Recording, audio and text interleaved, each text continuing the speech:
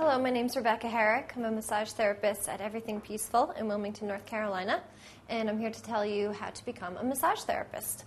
There's a couple of steps that you need to take in order to decide whether massage therapy is the right career for you. First of all, do you deal well with people? Are you a natural giver? Or a caretaker?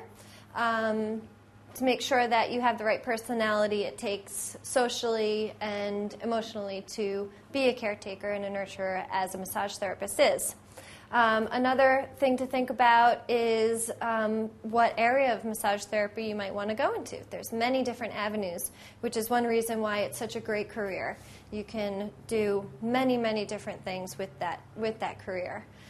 In order to get certified or licensed, you really need to check with the area in which you want to practice because the laws vary from state to state and from county to county, from city to city. It's very specific to where you want to actually practice.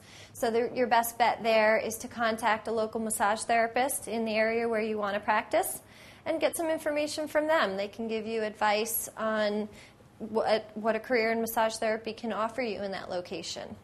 Another thing to consider is also the rigorousness of schooling. It's a lot of medical. It's a lot of learning about the human body and how it works, which is a positive thing if you're a science person or if you're interested in learning about how your own body works.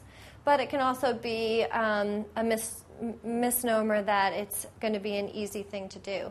So another reason why contacting a local massage therapist in your area will really help you to make the right choice as far as becoming a massage therapist goes. And that is my advice on how to become a massage therapist.